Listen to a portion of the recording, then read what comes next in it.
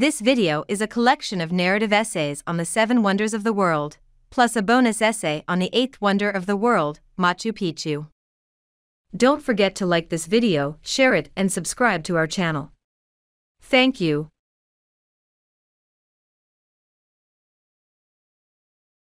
The first wonder of the world is the Colosseum in Rome, narrated by my husband.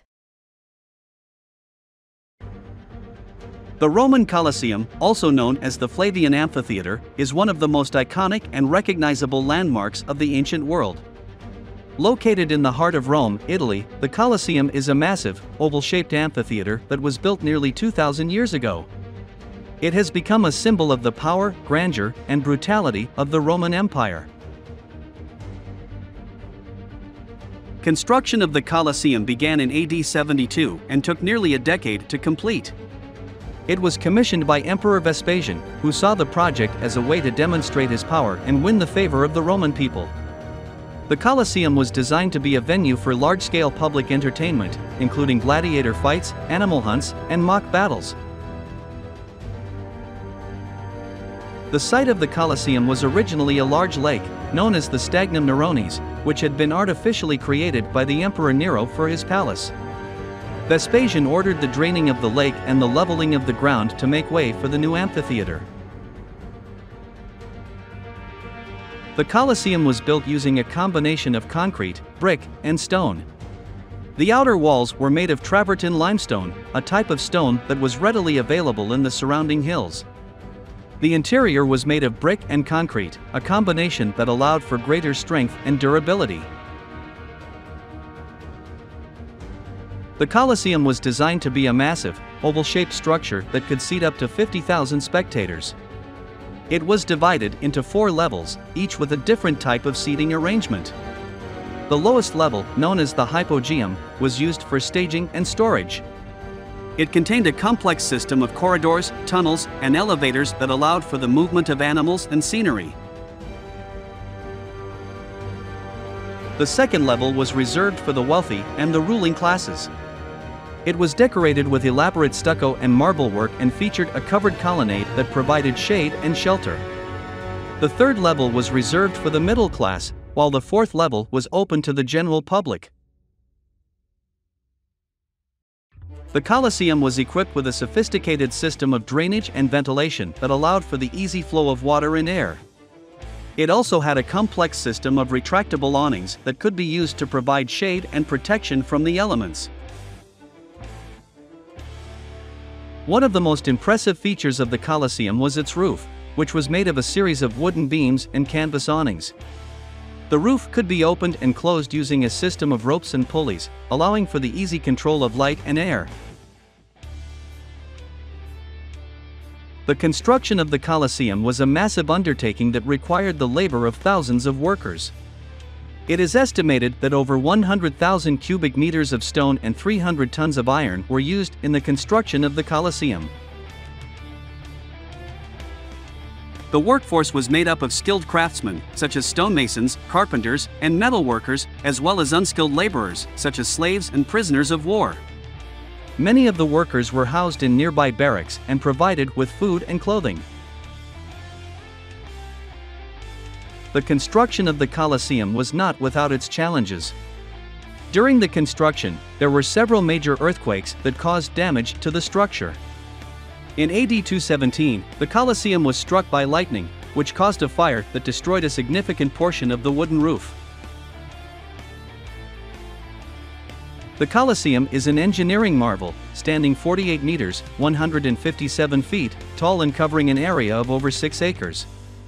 It is made of travertine limestone and concrete and could seat up to 50,000 spectators. The Colosseum was designed with a complex system of corridors, tunnels, and stairways to allow for easy movement of people and animals. The Colosseum was also equipped with a sophisticated system of elevators and pulleys that could be used to hoist animals and scenery up to the arena floor. This allowed for elaborate and dramatic spectacles, such as recreations of famous battles and mythological scenes. The most famous events held in the Colosseum were the gladiator fights. These battles were staged between trained fighters, many of whom were slaves or prisoners of war. They were armed with various weapons, such as swords, shields, and spears, and fought each other to the death in front of a bloodthirsty crowd. The gladiator fights were brutal and often ended in death, but they were also highly popular.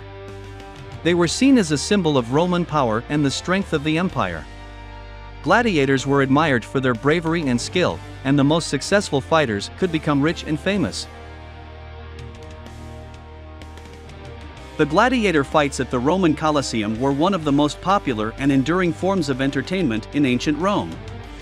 For over 400 years, gladiators fought to the death in front of tens of thousands of spectators, many of whom were eager to see blood and violence. The gladiators were typically slaves or prisoners of war who had been trained in combat and armed with a variety of weapons, including swords, shields, and tridents. They were often forced to fight against each other or against wild animals, such as lions, tigers, and bears.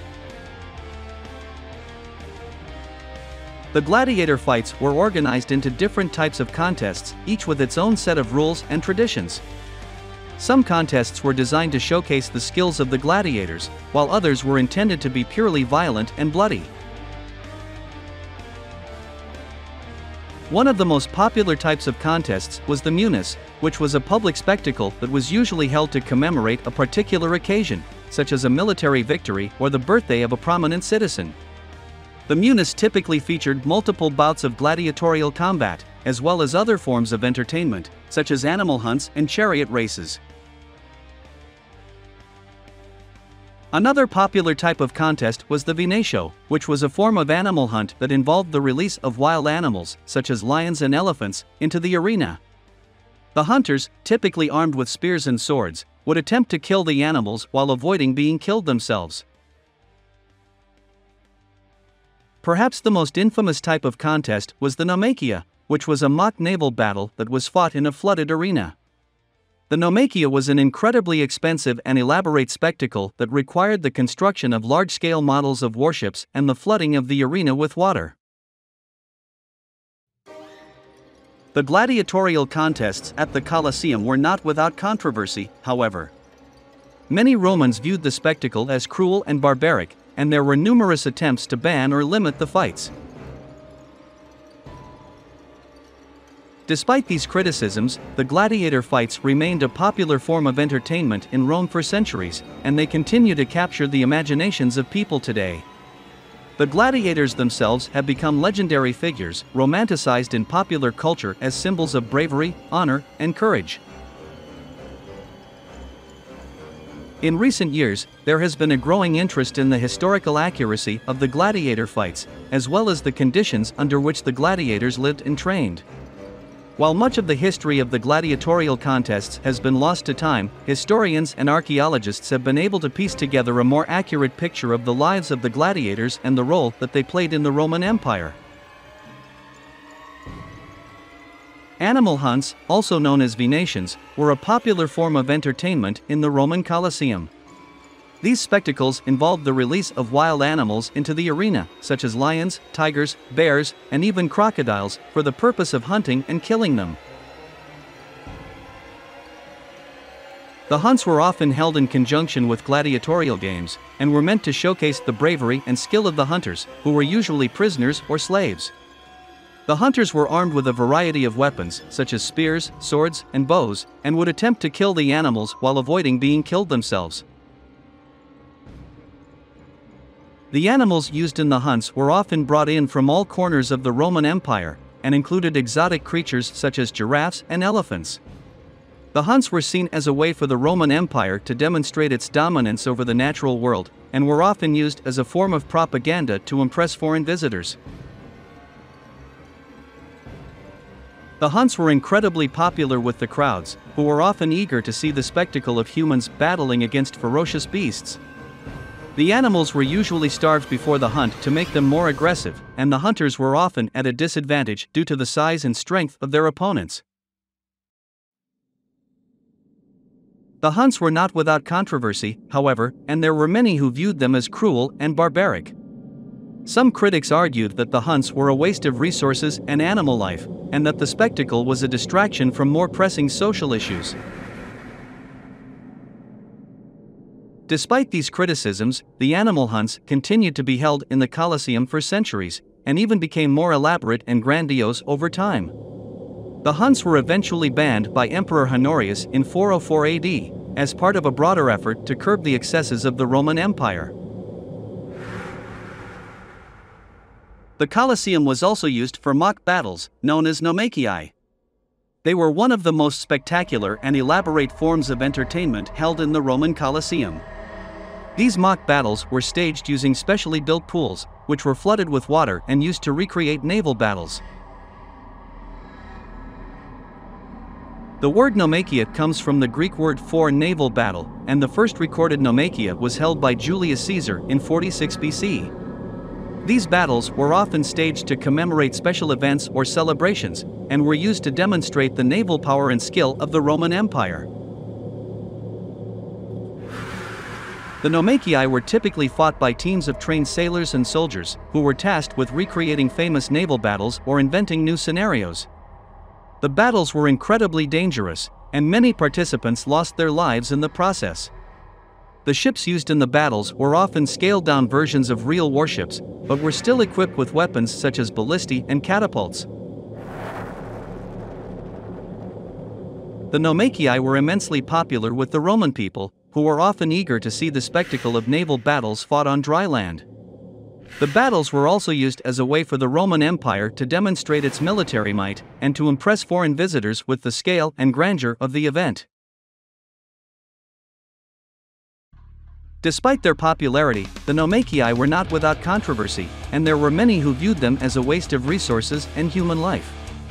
Some critics argued that the battles were a distraction from more pressing social issues, and that the money and resources used to stage them could have been better spent on improving the lives of the Roman people. The nomachii were eventually banned by Emperor Trajan in the 2nd century AD, as part of a broader effort to curb the excesses of the Roman Empire. Today, the mock naval battles in the Roman Colosseum remain a testament to the spectacle and grandeur of the ancient world, and are a vivid reminder of the power and influence of the Roman Empire. Despite its popularity, the Colosseum was also the subject of controversy and criticism. Many people saw the gladiator fights and other violent spectacles as cruel and barbaric. Some writers and philosophers, such as Seneca and Pliny the Elder, spoke out against the practice of using humans and animals for entertainment. Over time, the Colosseum fell into disuse and disrepair. It was used as a quarry for building materials and suffered damage from earthquakes and other natural disasters. Today, only a portion of the original structure remains, but the Colosseum remains a powerful symbol of the grandeur and brutality of ancient Rome. In recent years, there have been concerted efforts to restore and preserve the Colosseum for future generations. These efforts have included a variety of initiatives, from structural repairs to the implementation of new technologies for monitoring and maintaining the site. One of the most significant restoration projects was the cleaning of the Colosseum's exterior in the 1990s, which removed years of grime and pollution that had accumulated on the structure. This project, which was funded by the Italian government and the European Union, involved a team of experts who used a combination of chemical and mechanical cleaning methods to restore the Colosseum's original white color. In addition to the exterior cleaning, there have also been efforts to restore the interior of the Colosseum. This has included the installation of new lighting systems and the restoration of the underground chambers and passages that were used by gladiators and animals during the spectacles. One of the most ambitious restoration projects was the restoration of the Colosseum's 4th and 5th levels, which had been closed to the public for centuries due to safety concerns. This project, which was completed in 2016, involved the installation of new walkways, elevators, and lighting systems, allowing visitors to experience the Colosseum from a new perspective. In addition to these physical restoration efforts, there have also been efforts to use technology to monitor and maintain the Colosseum. This has included the use of sensors and other monitoring devices to detect structural weaknesses and other potential hazards, as well as the implementation of a new ticketing system that allows visitors to reserve their tickets online in advance. Despite these efforts, the Colosseum remains a fragile and vulnerable structure, and continued preservation efforts will be necessary to ensure its survival for future generations. This will require a combination of government funding, private investment, and international cooperation, as well as ongoing research and innovation in the fields of restoration and conservation. Today, the Roman Colosseum remains a popular tourist destination, attracting millions of visitors each year. It is a powerful symbol of the ancient world and a testament to the enduring legacy of the Roman Empire.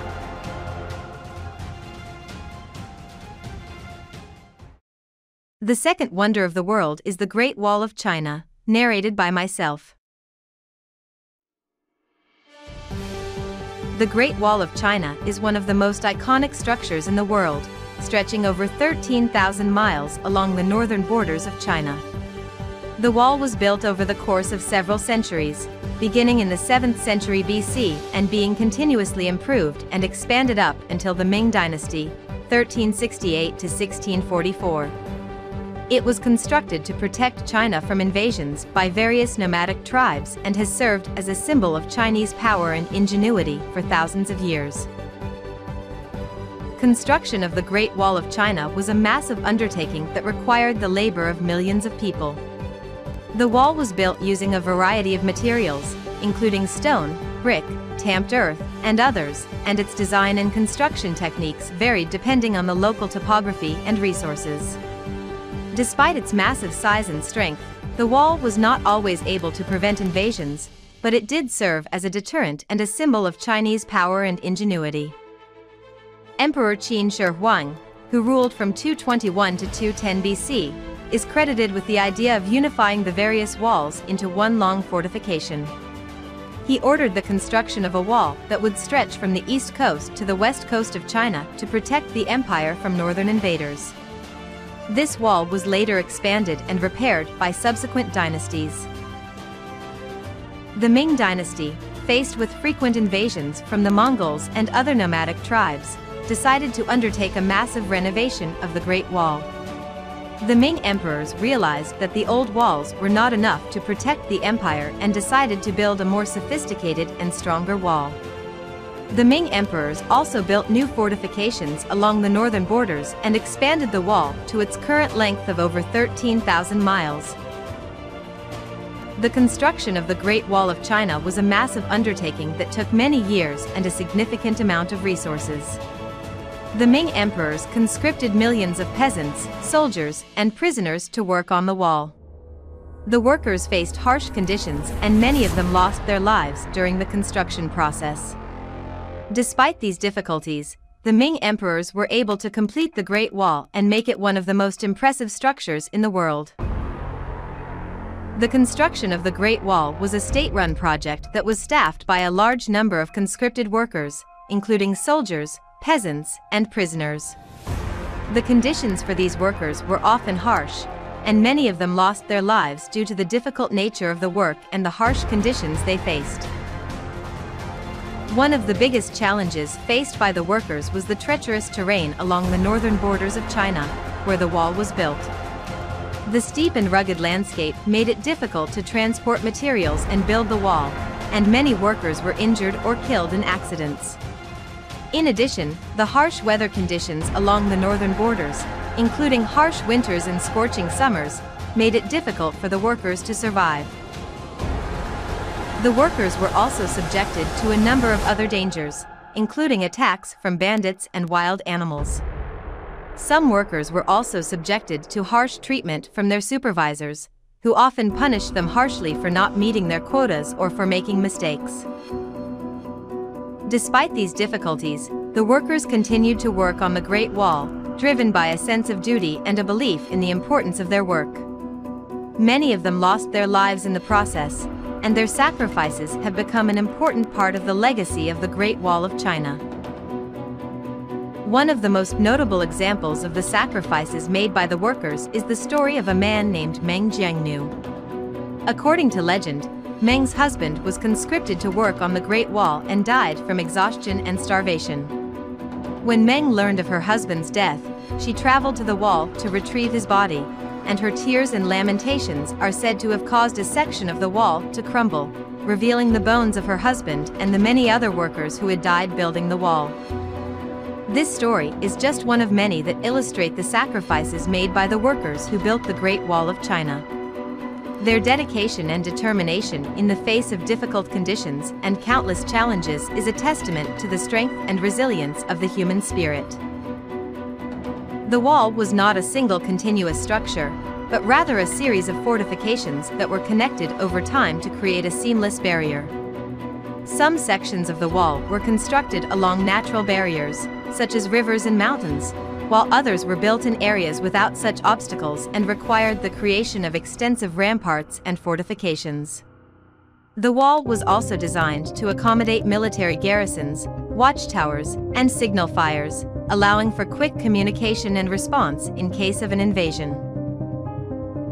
Despite its military purpose, the Great Wall of China was not just a simple wall.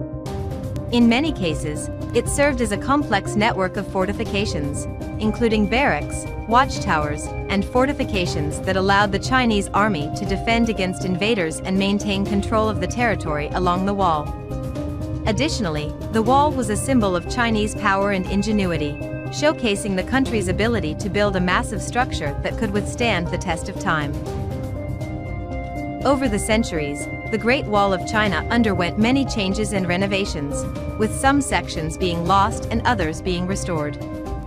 During the Ming Dynasty, the wall reached its greatest extent, with many sections being rebuilt and improved to make it stronger and more defensible. Despite the wall's size and strength, however, it was not impenetrable, and many invaders were still able to cross it and enter China. Today, the Great Wall of China is a major tourist destination, attracting millions of visitors each year who come to marvel at its size and beauty and to learn about its rich history and cultural significance. The wall is one of the 7 wonders of the medieval world and is considered one of the greatest architectural and engineering feats in human history. In recent years, the Great Wall of China has also become a symbol of environmental conservation, as it runs through some of China's most pristine and beautiful landscapes. The Chinese government has taken steps to protect the wall and its surrounding areas, establishing national parks and nature reserves to preserve the area's unique biodiversity and cultural heritage. Despite its age and the many changes it has undergone over the centuries, the Great Wall of China remains one of the most impressive structures in the world. Its size and complexity are a testament to the ingenuity and determination of the Chinese people, and its continued preservation and restoration serve as a reminder of the importance of cultural heritage and environmental conservation. Visiting the Great Wall of China is an unforgettable experience that provides an opportunity to truly appreciate its size, beauty, and cultural significance. Whether you are interested in its history, architecture, engineering, or environmental conservation, the Great Wall of China is a must-see destination that offers something for everyone. The third wonder of the world is the Taj Mahal in India, narrated by Billy Joey. The Taj Mahal is a world-renowned monument located in Agra, India. It is considered one of the greatest architectural masterpieces ever created and is a symbol of love, beauty, and cultural heritage. The Taj Mahal was built by Mughal Emperor Shah Jahan in memory of his beloved wife, Mumtaz Mahal, who passed away during childbirth.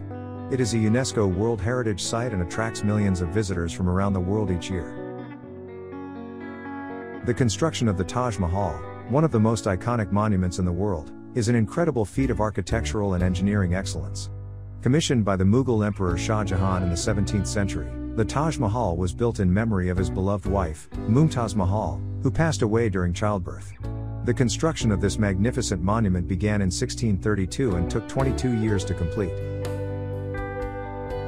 The design and construction of the Taj Mahal involved the efforts of a large team of skilled artisans and craftsmen. The architect of the Taj Mahal was Ustad Ahmad Lahori, a Persian architect who was also responsible for the design of several other Mughal buildings.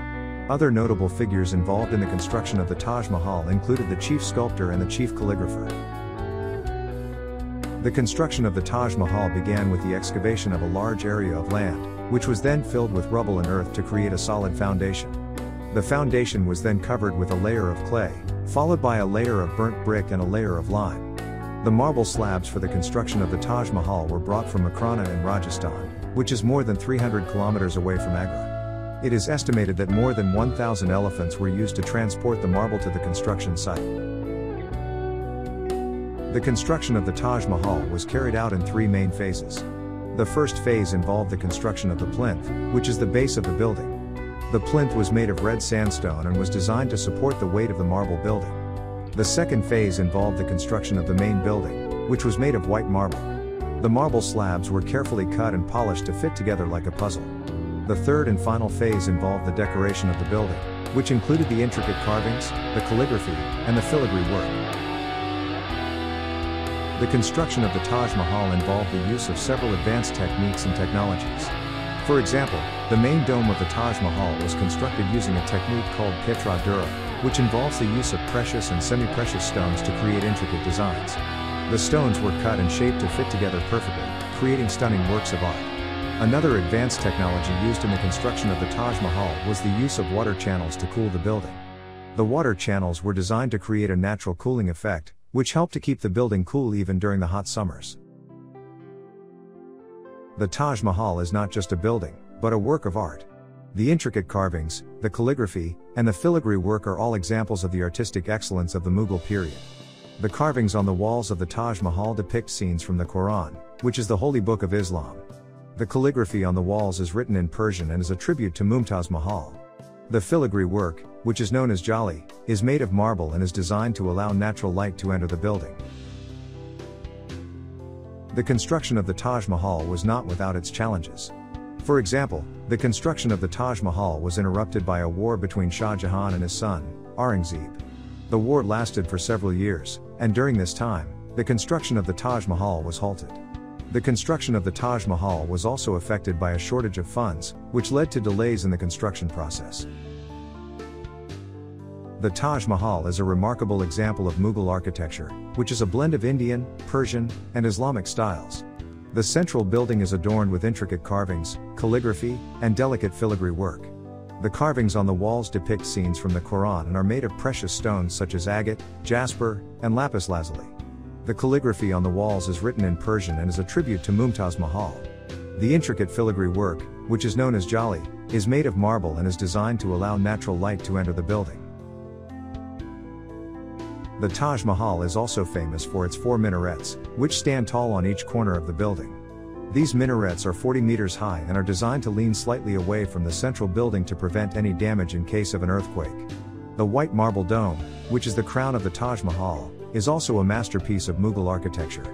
It is 73 meters high and is surrounded by smaller domes and chatras, which are small pavilions that are typically used in Indian architecture. The beauty of the Taj Mahal is not limited to the central building alone. The complex also includes several other structures such as a mosque, a guest house, and a garden. The mosque, which is located on the west side of the complex, is made of red sandstone and is a stunning example of Islamic architecture.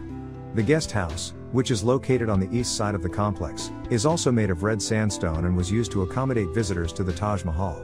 The garden, which is known as the Charbagh, is a Persian-style garden that is divided into 4 quadrants by water channels. The garden is designed to symbolize paradise and is a perfect place to relax and enjoy the beauty of the Taj Mahal. The Taj Mahal has undergone several renovations over the years to maintain its pristine condition, which included cleaning the marble, repairing the cracks, and replacing some of the missing pieces. These renovations were necessary to restore the monument to its former glory and to protect it from the ravages of time and weather. The first major renovation of the Taj Mahal took place in the 19th century during the British colonial period. Lord Curzon, the then Viceroy of India, was instrumental in initiating the renovation project. The main objective of this renovation was to restore the marble of the Taj Mahal, which had become discolored due to pollution and the effects of weather. The restoration process involved the use of a paste made of fuller's earth, which was applied to the marble to remove the stains and discolorations. This process was repeated several times until the marble was restored to its original color. In the 20th century, further renovations were carried out to address issues of structural integrity and to protect the Taj Mahal from damage caused by environmental factors. One of the major concerns was the sinking of the Taj Mahal's foundation, which was causing the monument to tilt. To address this issue, a team of experts carried out a series of underground excavations and reinforced the foundation using a system of hydraulic jacks. This process helped to stabilize the monument and prevent further sinking. Another major renovation project was carried out in the late 20th century, in response to growing concerns about pollution and environmental damage to the Taj Mahal. The main objective of this project was to reduce pollution levels in the area and to prevent the buildup of harmful chemicals on the Taj Mahal's surface. The project involved the construction of a new sewage treatment plant, the banning of polluting industries in the area, and the introduction of measures to reduce traffic congestion around the monument. In recent years, there have been further concerns about the impact of environmental factors on the Taj Mahal. The monument is particularly vulnerable to damage caused by air pollution, which can cause discoloration of the marble and weaken its structure over time. To address this issue, the Indian government has introduced several measures to reduce pollution levels in the area, including restrictions on the use of diesel vehicles and the introduction of cleaner technologies in industries around the Taj Mahal. The Taj Mahal is a world-renowned monument in Agra, India. It is not just an architectural masterpiece but also a symbol of love, beauty, and cultural heritage. It represents the rich history and artistic legacy of India and is a source of inspiration for people all around the world. The fourth wonder of the world is the statue of Christ the Redeemer in Brazil, narrated by myself. Despite the challenges, the construction of the statue was completed in 1931, and it was inaugurated on October 12 of that year. Since then, Christ the Redeemer has become one of the most famous landmarks in Brazil and one of the most visited tourist attractions in the world. The statue has also become a symbol of Brazilian culture and a source of national pride. The construction of Christ the Redeemer was a monumental undertaking, involving a large team of engineers, architects, and laborers. The project was first proposed in the late 19th century, but it was not until 1921 that the Archdiocese of Rio de Janeiro launched a fundraising campaign to build the statue. The design of the statue was chosen through a national competition, which was won by the Brazilian engineer Heitor de Silva Costa. Silva Costa's design was inspired by the Art Deco style, which was popular at the time. The statue depicts Christ with his arms spread out, as if embracing the city of Rio de Janeiro. The statue is meant to symbolize the message of peace and love that Christ preached during his life on earth. The construction of the statue began in 1922, and it took 9 years to complete. The construction site was located at an altitude of more than 2,300 feet, on the summit of Corcovado Mountain. The workers had to carry all the materials up the mountain on foot, as there was no road or rail access at the time. The construction of the statue was also delayed by several setbacks, including financial difficulties and technical problems. The statue was built in several sections, which were assembled on top of the mountain. The structure of the statue is made of reinforced concrete, and the exterior is covered with soapstone. The soapstone was chosen for its durability and resistance to erosion, as the statue is located in a humid and windy environment. One of the major challenges of the construction was the installation of the statue's arms. The arms of the statue are made of reinforced concrete, and each arm weighs more than 40 metric tons. The workers had to use a complex system of pulleys and ropes to lift the arms into place. Another challenge was the installation of the statue's head and face. The face of the statue is more than 5 feet tall, and it had to be installed in several pieces. The workers used a series of scaffolds and cranes to lift the pieces into place and assemble them. Despite the challenges, the construction of the statue was completed in 1931, and it was inaugurated on October 12 of that year. The statue was an instant success, attracting millions of visitors from around the world. It became an important cultural and historical landmark in Brazil, and a symbol of the country's rich cultural heritage. Today, visitors to Christ the Redeemer can reach the summit of Corcovado Mountain by a train or van that runs through the Tijuca Forest National Park. The ride up the mountain is a breathtaking experience, as visitors can enjoy panoramic views of the city of Rio de Janeiro and the surrounding landscape. At the top of the mountain, visitors can climb a series of stairs to reach the base of the statue, where they can admire its majestic beauty up close. Christ the Redeemer is not only a religious symbol but also a cultural and historical landmark. The statue has been featured in numerous films, books, and songs, and it has become a symbol of Brazil's unique cultural identity. The statue also represents an important period in Brazilian history, as it was built during a time of great social and political change in the country. Over the years, Christ the Redeemer has undergone several renovations to preserve its beauty and ensure its safety. The statue is exposed to harsh weather conditions, including strong winds, heavy rainfall, and extreme temperature fluctuations. These conditions can cause erosion and damage to the statue's exterior and structure. In 1980, the first major renovation of the statue was carried out. The renovation was aimed at reinforcing the structure of the statue and repairing the damage caused by years of exposure to the elements. The renovation included the installation of new lighting systems and the replacement of the soapstone exterior. In 2002, another renovation was carried out, this time focused on the statue's access and visitor facilities. The renovation included the construction of a new elevator system, which allows visitors to reach the top of the mountain in just a few minutes. The renovation also included the construction of new observation decks and the installation of new lighting systems. In 2010, another renovation was carried out to celebrate the statue's 80th anniversary. The renovation included the installation of new lighting systems that illuminate the statue at night, creating a stunning visual display that can be seen from miles away. The renovation also included the installation of new visitor facilities, including a new restaurant and souvenir shop. In 2014, a major renovation was carried out to prepare the statue for the World Cup and the Olympic Games, which were held in Brazil. The renovation included the installation of new safety systems, including a lightning rod and a fire suppression system.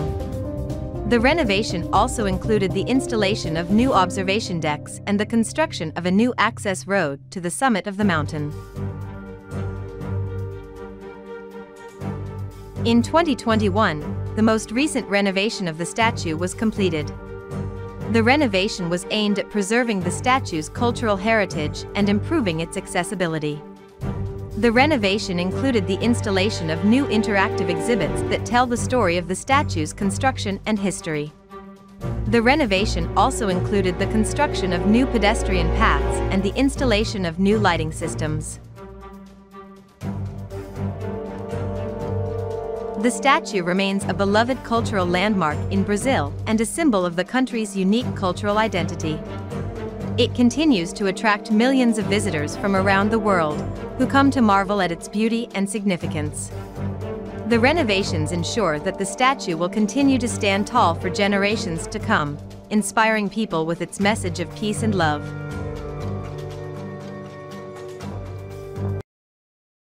The fifth wonder of the world is the ruins of Chichén Itzá in Mexico, narrated by myself.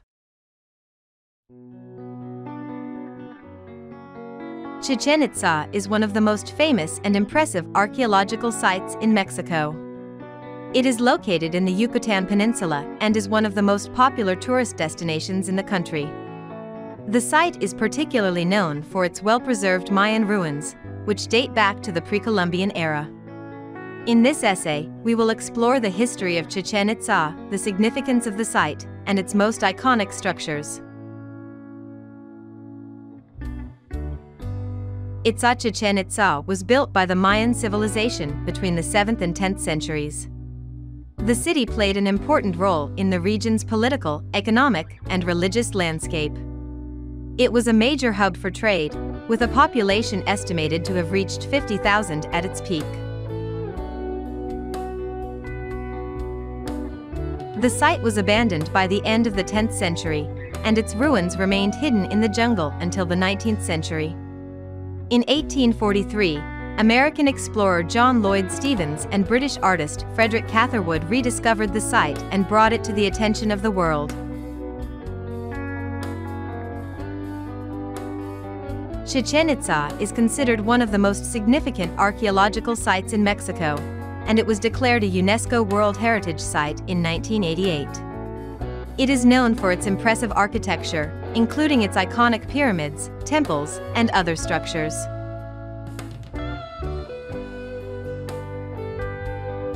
The site is also significant for its role in the Mayan civilization's development and history. It is believed that Chichén Itzá was a center for astronomy, with structures such as the El Caracol observatory that were used to track the movement of celestial bodies. The Mayans had a deep understanding of astronomy, and their observations were used to inform their agricultural practices and religious ceremonies.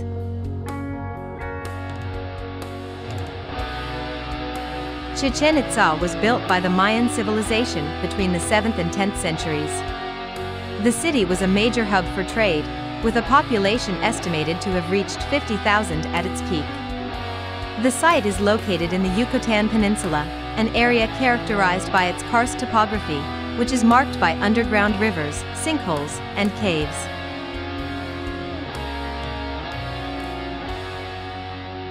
The construction of Chichén Itzá was a massive undertaking that required an enormous amount of labor and resources.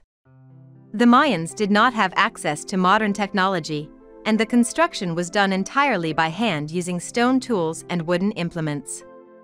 Despite these limitations, the Mayans were able to build impressive structures that have stood the test of time.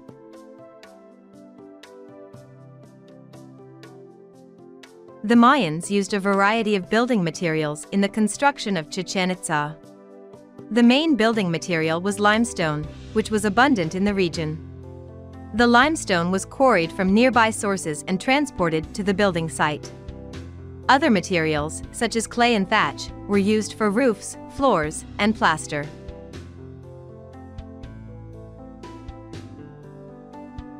The construction of Chichén Itzá was a collaborative effort that involved the entire community. The city was divided into different neighborhoods, each with its own civic and religious center. These centers were responsible for the construction of public buildings, temples, and other structures.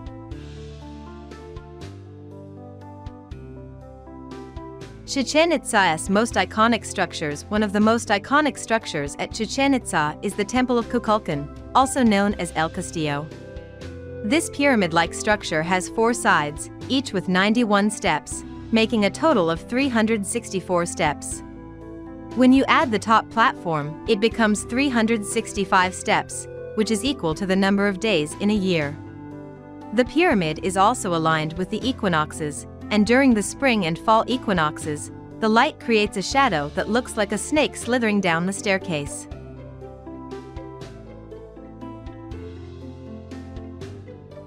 The construction of the Temple of Kukulcan required an enormous amount of labor and resources. The limestone blocks used in the construction were transported from quarries located several miles away. The blocks were then carved and shaped to fit together tightly, without the use of mortar or cement. The stairways of the pyramid were built at an incline of 45 degrees, which required careful planning and precision to ensure that each step was level and uniform.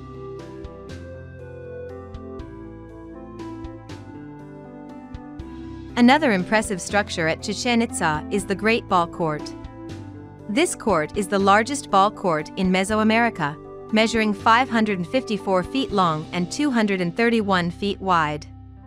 It was used for the Mesoamerican ballgame, which was played throughout the region and had significant religious and political importance. The court's walls are adorned with intricate carvings and reliefs, depicting scenes from the ballgame and other important events.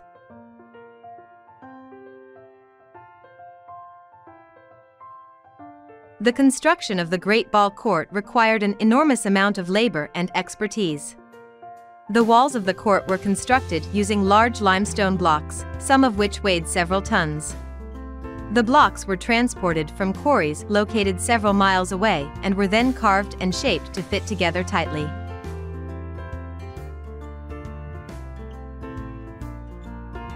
The Cenote Sagrado, or Sacred Cenote, is another important feature of Chichén Itzá. This natural sinkhole was considered a sacred site by the Mayans and was used for religious ceremonies and offerings. The cenote was also an important source of water for the city and was used for irrigation and other purposes. Archaeologists have discovered numerous artifacts and human remains in the cenote, indicating that it was also used for human sacrifice.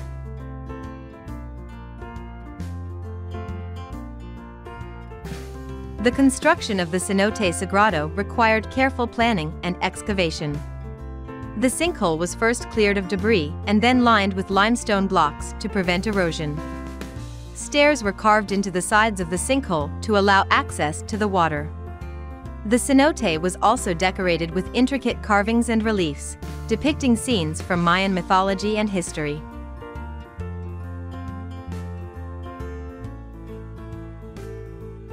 The Temple of the Warriors is another iconic structure at Chichén Itzá. It is located on the south side of the Great Plaza and is characterized by its large columns and detailed carvings. The temple was used for ceremonial purposes and is believed to have been dedicated to the god of war.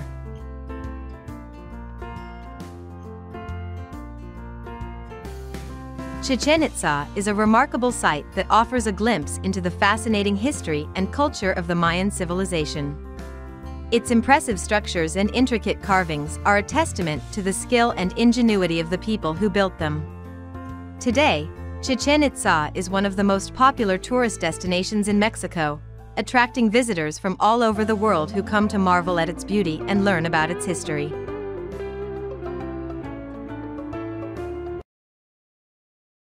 The sixth wonder of the world is the ruins of Petra in Jordan, narrated by Jackson.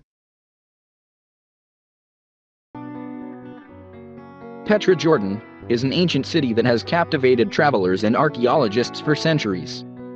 It was established over 2,000 years ago by the Nabatean people and served as their capital city for centuries. Petra is famous for its remarkable architecture, featuring intricate carvings and facades hewn into the pink sandstone cliffs that surround the city. The most iconic structure within Petra is the Treasury, also known as Al-Khazneh in Arabic. This stunning building is 40 meters tall and 25 meters wide, and it was carved out of the rock face in the 1st century AD. The Treasury is famous for its intricate details, including columns, statues, and carvings that depict various mythological creatures and figures. While the Treasury is the most well-known site within Petra, there are many other fascinating structures and attractions to explore. The monastery, also known as Adder, is located at the top of a steep climb and offers stunning views of Petra and the surrounding landscape. This structure is similar in design to the Treasury and is believed to have been used as a temple or religious site. The Roman Theater is another notable attraction within Petra. This impressive structure was carved into the rock face and can seat up to 3,000 people. It was likely used for theatrical performances and other public events. One of the most impressive things about Petra is the sheer scale of the city. It covers an area of over 60 square kilometers and is home to hundreds of buildings, tombs, and other structures. Visitors can spend days exploring the city and discovering new and fascinating sights.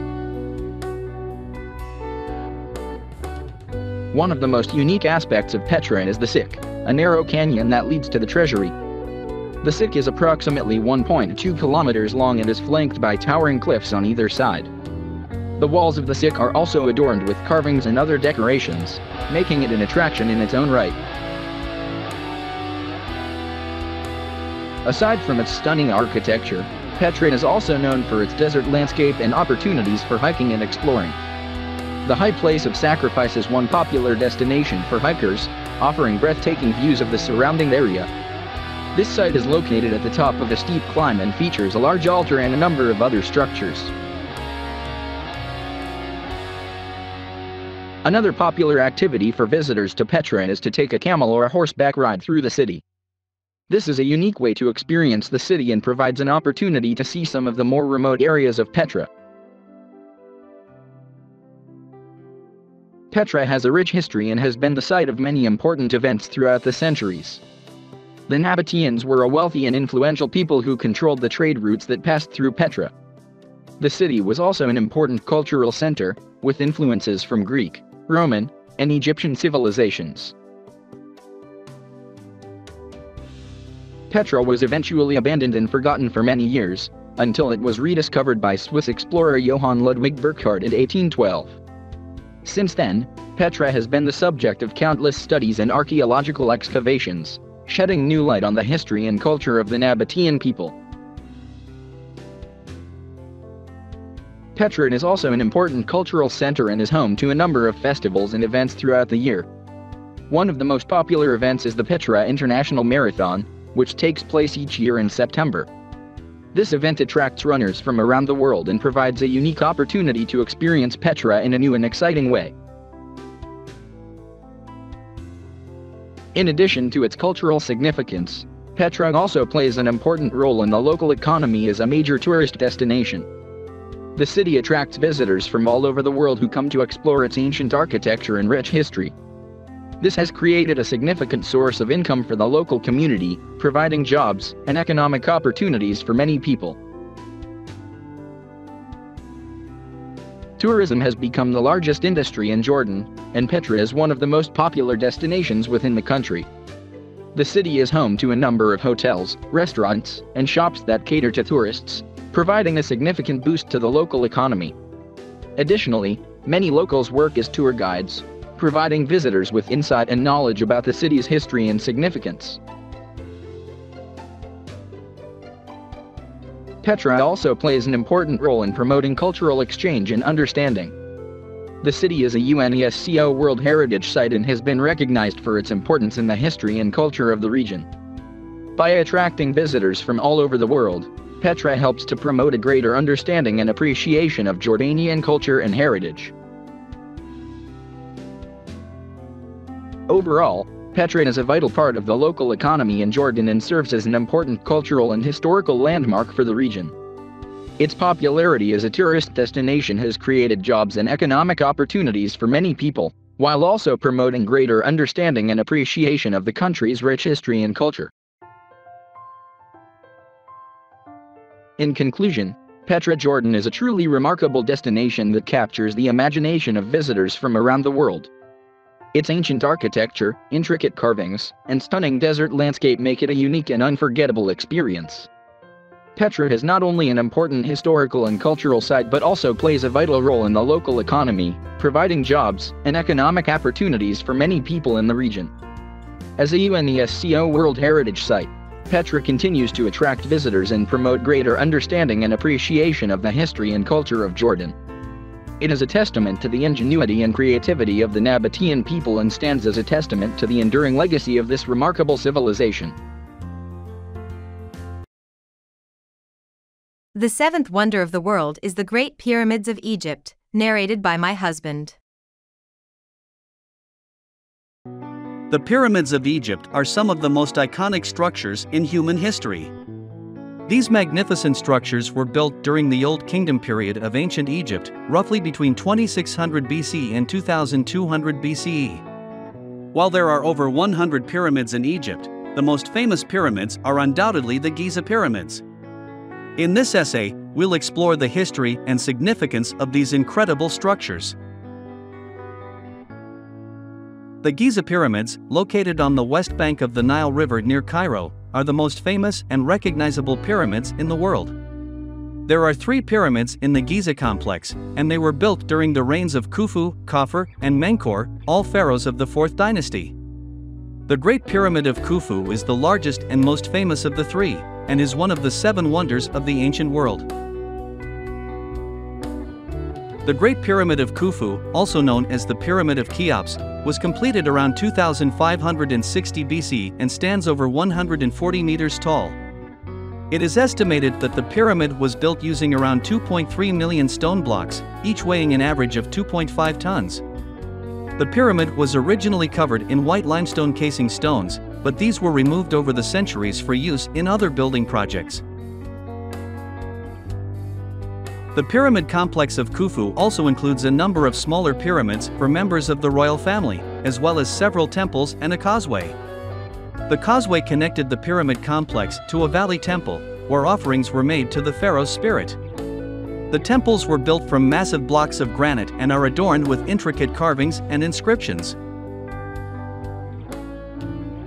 The Pyramid of Khafre, the second largest pyramid at Giza, was built by Khafre, the son of Khufu, around 2520 BCE. It stands 136 meters tall and is distinguished by the casing stones at its peak that are still partially intact. The pyramid complex of Khafre includes a mortuary temple and a valley temple, as well as a statue of the pharaoh known as the Great Sphinx. The Great Sphinx is a massive statue of a lion with a human head, which is believed to have been carved during the reign of Khafre. The smallest of the Giza pyramids is the Pyramid of Menkaure, which was built by Menkaure, the grandson of Khufu, around 2490 BCE. It stands 62 meters tall and is made from limestone blocks. The pyramid complex of Menkaure includes a mortuary temple and a valley temple, as well as 3 smaller pyramids for his queens. The construction of the pyramids in Egypt is one of the most remarkable engineering achievements in human history. These impressive structures were built over 4,500 years ago during the Old Kingdom period, and they continue to inspire awe and admiration today. While the exact methods used to build the pyramids are still a subject of debate among historians and archaeologists, there are several theories about how they were constructed.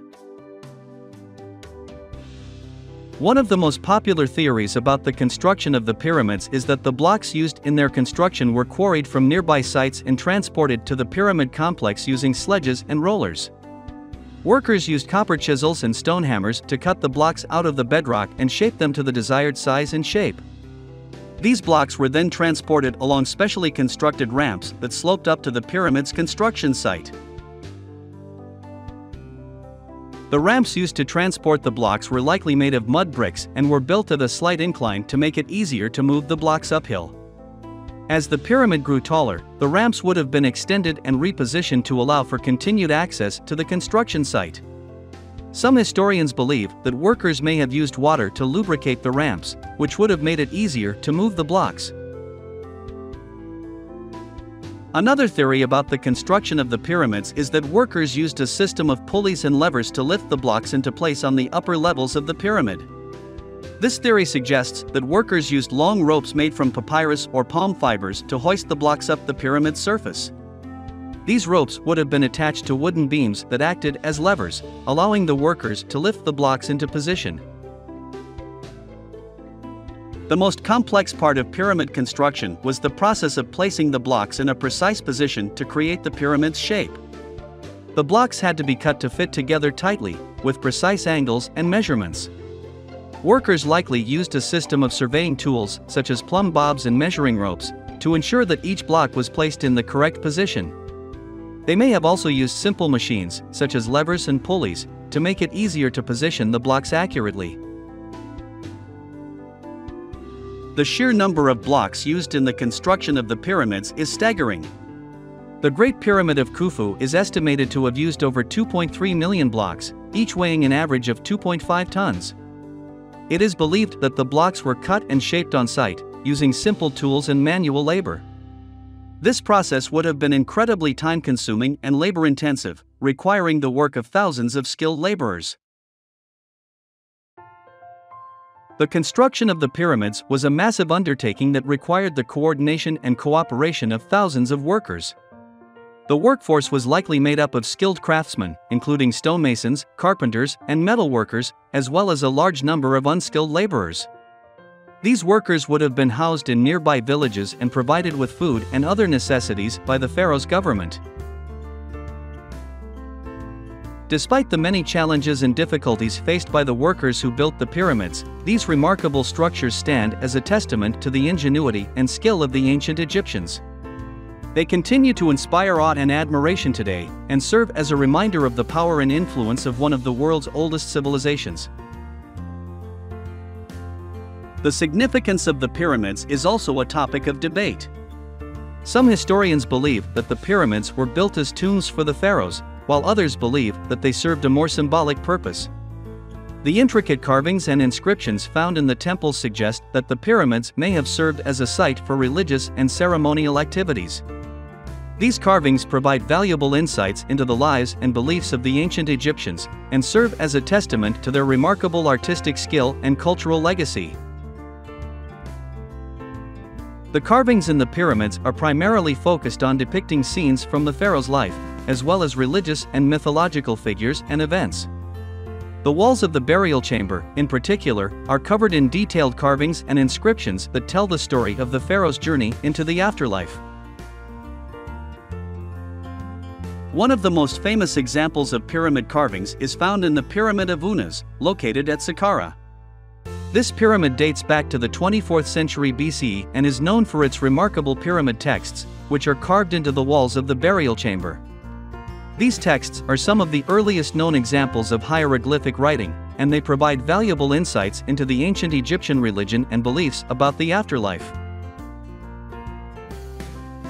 The Pyramid of Teti, located at Saqqara, is another notable example of pyramid carvings. This pyramid features a detailed scene depicting the pharaoh being embraced by the god Osiris, who was believed to be the ruler of the afterlife.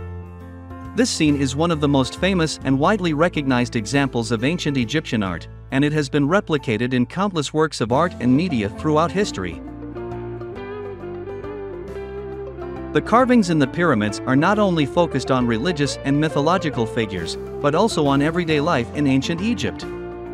For example, the Pyramid of Khufu, also known as the Great Pyramid, features carvings depicting scenes of hunting, fishing, and other daily activities.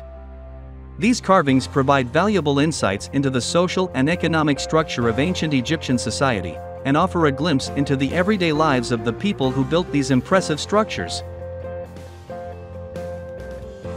In addition to providing insights into ancient Egyptian culture and society, the carvings in the pyramids are also remarkable for their artistic quality and attention to detail. The carvings were created using simple tools, such as copper chisels and stone hammers, yet they exhibit an impressive level of skill and craftsmanship. The carvings are often incredibly detailed, featuring intricate patterns, textures, and shading that give them a lifelike quality. The process of creating these carvings was incredibly time-consuming and labor-intensive. The walls of the burial chamber were likely smoothed and leveled using plaster, which was then covered in a layer of fine limestone dust. The hieroglyphics and carvings were then traced onto the surface of the limestone using a red pigment, and the workers used their tools to carve away the limestone to create the final design. The carvings in the pyramids were not only created for their aesthetic value, but also for their spiritual significance. The ancient Egyptians believed that these carvings and hieroglyphics held great power and importance, and they were meant to serve as a guide for the pharaoh's journey into the afterlife. The carvings were believed to help the pharaoh navigate the dangers and obstacles of the underworld, and to ensure his safe passage to the afterlife. The Giza pyramids have captured the imaginations of people for centuries, and their mystique continues to fascinate us today. In addition to their historical and cultural significance, the pyramids are also a testament to the ingenuity and skill of the ancient Egyptians. The fact that they were able to construct such massive structures using only simple tools and techniques is truly astounding. There are many other pyramids located throughout Egypt. The Pyramid of Djoser, located at Saqqara, is considered to be the oldest pyramid in Egypt, dating back to around 2670 BCE. The Red Pyramid, located at Dahshur, is the third largest pyramid in Egypt and is known for its distinctive red limestone casing stones. The pyramids of Egypt have fascinated people for centuries and continue to captivate us today. They are a testament to the ingenuity and skill of the ancient Egyptians and serve as a reminder of the power and influence of one of the world's oldest civilizations. The bonus wonder, being the eighth wonder of the world, is the ruins of Machu Picchu in Peru, narrated by myself. Machu Picchu is one of the most famous and awe-inspiring archaeological sites in the world. Located in the Andes Mountains of Peru, Machu Picchu was built by the Inca Empire in the 15th century and was later abandoned in the 16th century during the Spanish conquest of Peru. Despite being rediscovered in 1911 by Hiram Bingham, an American explorer, the site remained relatively unknown until the mid-20th century. Today, Machu Picchu attracts over 1 million visitors every year, making it one of the most popular tourist destinations in South America. The site of Machu Picchu is situated at an altitude of 2,430 meters above sea level, making it one of the highest archaeological sites in the world. The site itself is divided into two main areas: the agricultural sector, which includes terraced fields and irrigation canals, and the urban sector, which includes a series of interconnected buildings and plazas. The urban sector is the most impressive part of the site, featuring a series of intricate stone buildings that are built into the mountainside. One of the most striking features of Machu Picchu is the quality of its stonework. The stonework at Machu Picchu is widely regarded as one of the most impressive examples of Inca architecture.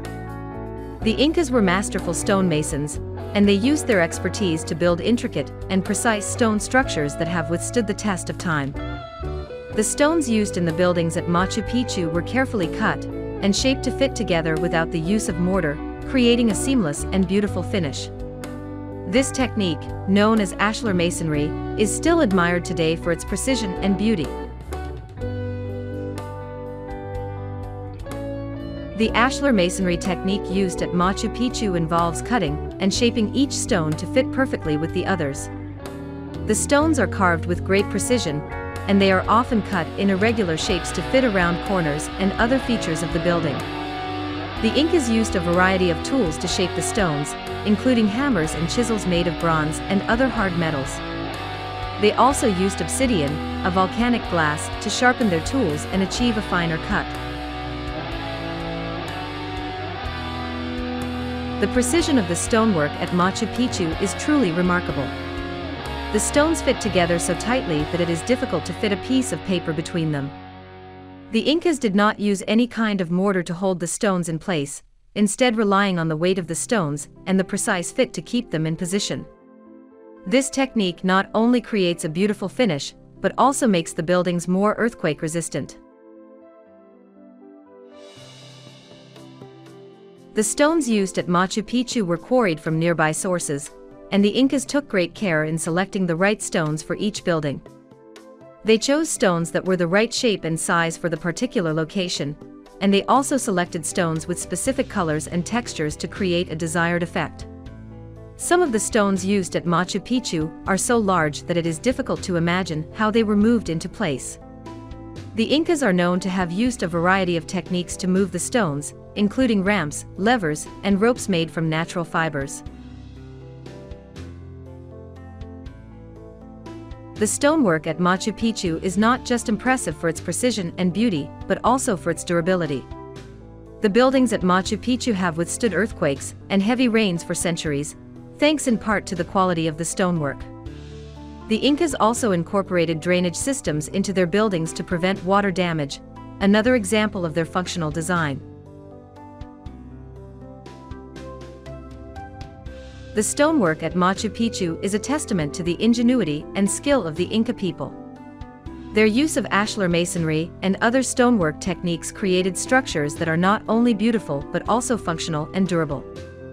The precision of the stonework is truly remarkable, and it is a testament to the Incas' ability to work with the natural environment and make the most of the materials available to them.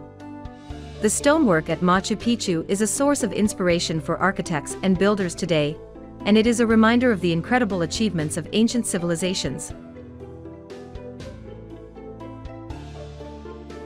The buildings at Machu Picchu are not only visually stunning, but also demonstrate the remarkable engineering and architectural expertise of the Inca civilization.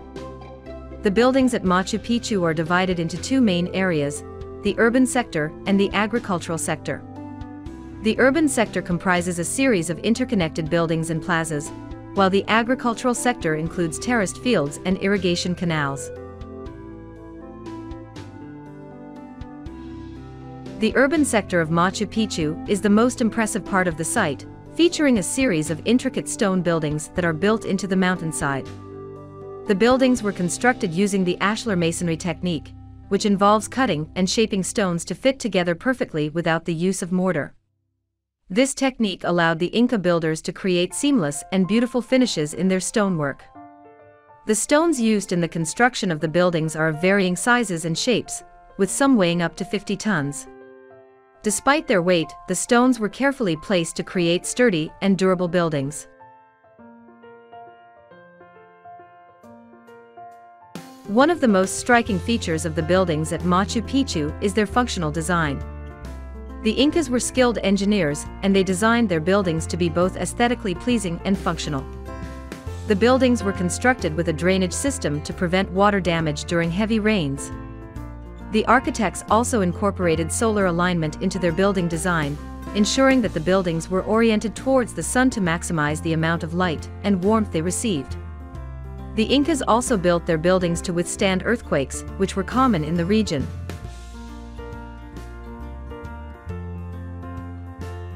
The buildings in the urban sector were used for a variety of purposes, including living quarters for the nobility, administrative offices, and religious ceremonies. Some of the most impressive buildings in the urban sector include the Temple of the Sun, the Royal Tomb, and the Intihuatana. The Temple of the Sun is a semicircular building that was used for astronomical observations and ceremonies related to the sun. The Royal Tomb is a building that was likely used as a mausoleum for the Inca rulers, while the Intihuatana is a carved rock structure that was used for astronomical observations.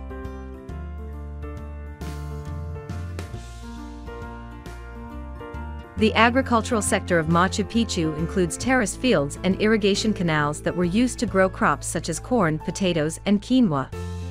The terraced fields were designed to maximize the amount of arable land available in the mountainous region. The irrigation canals, which were constructed using stones, allowed the Incas to channel water from nearby rivers and streams to their crops.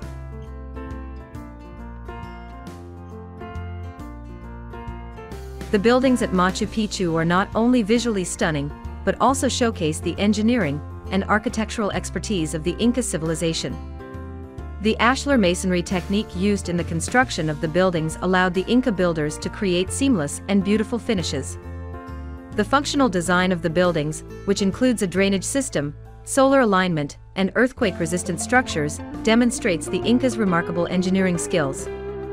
The buildings were used for a variety of purposes, including living quarters, administrative offices, and religious ceremonies. The agricultural sector of Machu Picchu includes terraced fields and irrigation canals, which were used to grow crops in the mountainous region. Together, the buildings and agricultural sector of Machu Picchu showcase the Incas' ingenuity and skill, making it one of the most impressive archaeological sites in the world.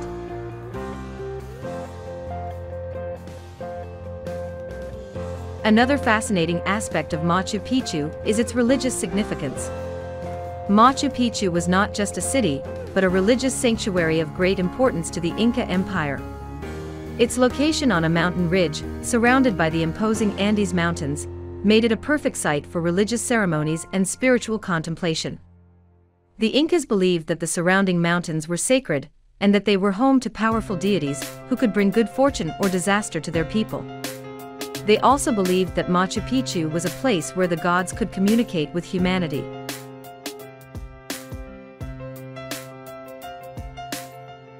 One of the most important buildings in Machu Picchu is the Temple of the Sun. This temple was built to worship Inti, the Inca sun god.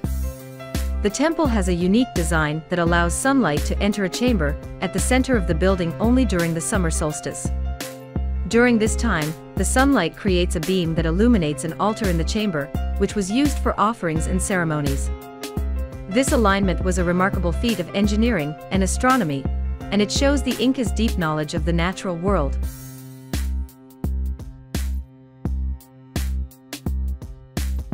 Another important building at Machu Picchu is the Intihuatana stone. This stone was believed to be a sacred anchor point that tied the site to the heavens. It was used for astronomical observations and was believed to have a powerful spiritual energy. The name Intihuatana means hitching post of the sun in the Quechua language, which was the language of the Incas. The stone has 4 sides, each aligned with a cardinal direction, and its shadow moves along the rock during the day, marking the passing of time.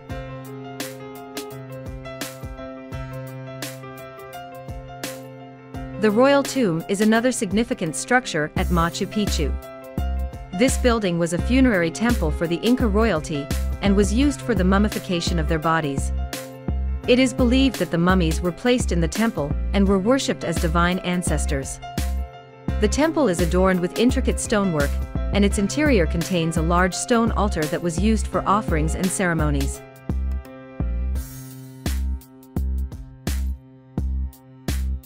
The Sacred Plaza is the heart of Machu Picchu and is believed to have been a central location for religious ceremonies and festivals. The plaza is surrounded by important buildings, including the Temple of the Sun, the Royal Tomb, and the main temple. It is also surrounded by several small platforms that were used for offerings and other religious activities.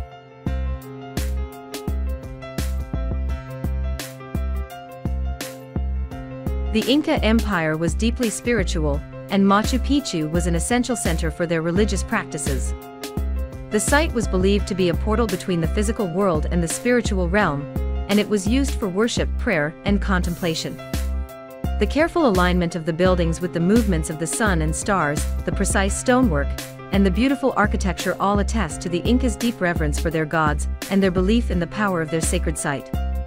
Today, Machu Picchu remains an awe-inspiring place that continues to inspire wonder and reverence in visitors from all over the world.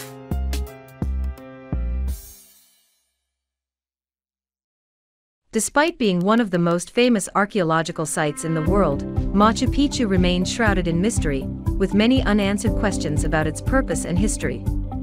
One of the main mysteries surrounding Machu Picchu is its purpose. While many theories exist, there is still no clear consensus among archaeologists and historians. Some believe that Machu Picchu was a royal retreat for Inca emperors, while others argue that it was a pilgrimage site for spiritual seekers. Others speculate that it was a site for astronomical observations or served as a military outpost to protect the Inca Empire.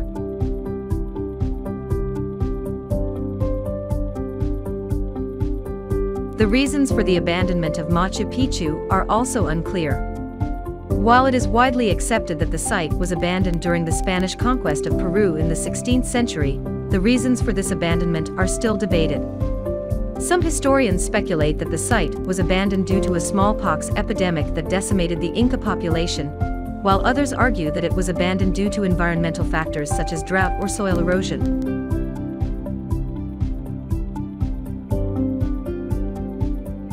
The lack of written records from the Inca Empire also contributes to the mystery surrounding Machu Picchu. Unlike other ancient civilizations such as the Egyptians or Greeks, the Inca Empire did not have a system of writing, meaning that much of what is known about Inca culture comes from oral traditions and archaeological evidence.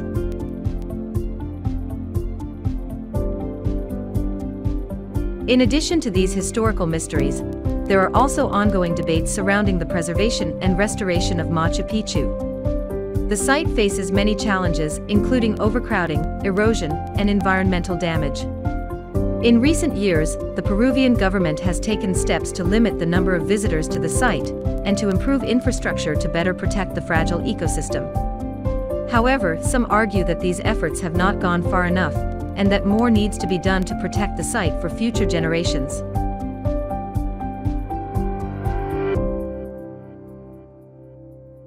Despite these mysteries and debates, Machu Picchu remains an iconic symbol of Inca culture and a testament to the ingenuity and skill of the Inca people. Its stunning architecture, breathtaking views, and fascinating history continue to draw visitors from around the world. As researchers continue to study and uncover new information about this incredible site, we may one day unravel some of the mysteries that still surround it.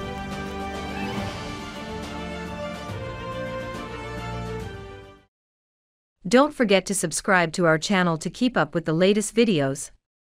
Thank you.